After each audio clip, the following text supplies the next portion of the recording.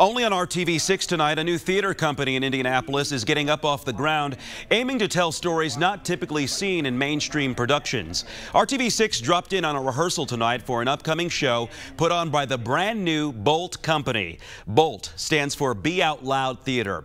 Bolt is now Indianapolis's only theater company dedicated exclusively to representing and telling the stories of the LGBT community. The theater's founder, Michael Swinford, is directing the first production. He says he wanted to give a voice to those who are often overlooked or marginalized. I had no idea that there were that many people that would be on my side and behind this company, like 100%. I mean, people say things like, it's about time, or I'm so glad you're doing this, or finally, you know.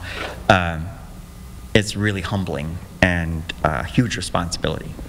The first show, titled And Tell Sad Stories of the Death of Queens by Tennessee Williams, is now in rehearsals and opens January 4th at the District Theater on Mass Ave.